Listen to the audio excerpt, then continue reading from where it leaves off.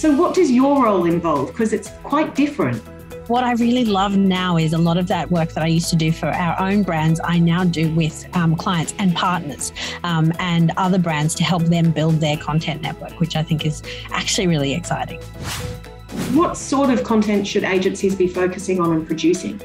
I guess the thing to remember is that it doesn't all have to be giant long form video. Like, it's really important to know, like, how are your consumers or your audience or your buyers or sellers, how are they actually going to interact with your brand? And making a bit of a plan that way will help you kind of get more bang for your buck, or certainly make sure you're making some good decisions. How do I approach the strategic side of it? You don't want to try and be all things to everybody. Like, you know, my recommendation is don't try and feed every single platform. There's a lot of social platforms. Pick the ones that the people that you're trying to target are in. What sort of topics are you looking for how-tos? You know, where would people find that?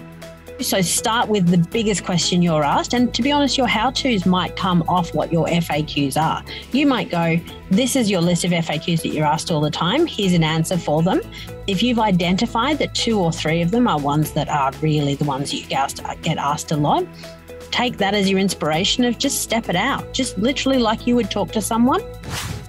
We know that Luxe Listings and $1 Million Agent has just really sparked this interest in being a real estate agent. So how can agents use this, that trend to best effect? I totally recommend don't overthink that. Just capturing snippets where you see what's going on in the background. Perfect for short, fast content that can happily disappear. It's not evergreen. It's not searchable. It doesn't need to be. Don't put too much pressure on it. How can we spice up those staff profiles to be a bit more interesting when it comes to a piece of content? Whatever it is that you think looks like trust in your world. So if it's market intelligence, talk about how many years you've been doing it, and even perhaps an interesting fact that you've learnt because you've been in it for so long. So really ladder to the USP you're trying to position. If you're in a more suburban, you're talking to families, share a bit about the fact that you're a family, or a story of when you purchased something. Like, just sharing a little bit of who you are as a person, again, it will help. How can you use an insight into your culture to build a rapport with an audience? Carefully crafted cultural content is great.